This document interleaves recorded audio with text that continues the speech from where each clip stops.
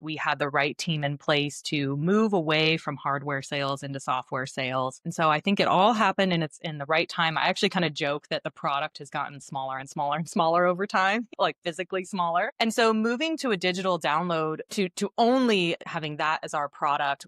Excuse me, Tiffany, when did that happen? So when did the shift to just software actually happen? In September of 2015, the very last server was sold. And then in April of 2016, our last pre-configured flash is sold. So we used to also mail out a pre-configured flash drive with Unraid OS on it.